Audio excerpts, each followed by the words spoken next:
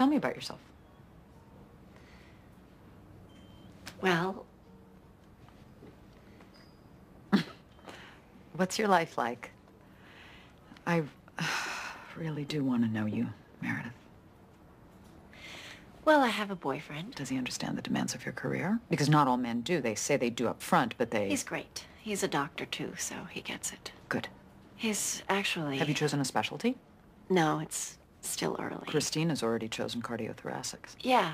Well, I guess I'm just waiting to be inspired. I'm happy now. You know, I feel like I know who I am. Plus, I think when you have someone in your life that you love, you really love, I think that's... I don't know, I'm really happy. What happened to you? What do you mean? You're happy? You're happy now?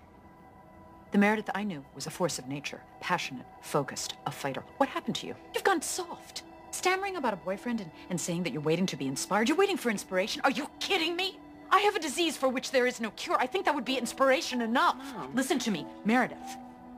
Anyone can fall in love and be blindly happy, but not everyone can pick up a scalpel and save a life. I raised you to be an extraordinary human being. So imagine my disappointment when I wake up after 5 years and discover that you're no more than ordinary. What happened to you?